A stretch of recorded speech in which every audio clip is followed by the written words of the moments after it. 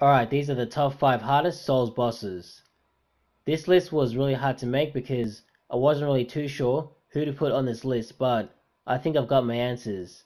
And also, this list is based on if I was to play these games all over again, which bosses would I have the most trouble with. Number 5. Pontiff Sulyvahn. This one might be surprising because Pontiff Sulyvahn is at the halfway point of Dark Souls 3, but I have a lot of trouble with a lot of his moves. He has really long combos and I had trouble dealing with his clone in second phase. Number 4. Sister Friede and Father Arandiel. This fight isn't so bad, especially the first and second phase, but when Black Flame Friede comes out in phase 3, I lose all control of this fight. She's really hard hitting and she has really long combos and doesn't let up. Number 3. Isshin, the Sword Saint. I thought this boss fight wouldn't be so bad the first time I started, but I was so wrong. He has so many moves and it almost seems impossible to be able to memorize them all so that he can dodge and counter attack. Especially when he brings out his spear in second phase and the third phase, it just seems that he has an endless supply of abilities and the fight is just so long and it drags out. Number 2.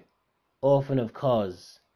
This fight is sort of similar to Sword Saint Isshin in that it drags on a lot, and Sister Friede to some degree, but this is one of the most unpredictable boss fights I've ever had.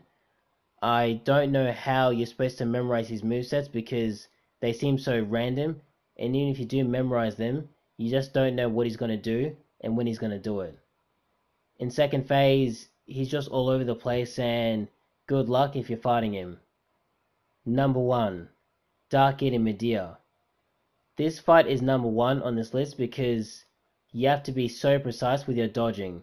If you're just a little bit off, it could be fatal. Especially in second phase, he has this attack that can literally one-shot you. And that's one of the reasons why he's number 1 on this list. But also, in second phase, it's really hard to hit him. He's just all over the place.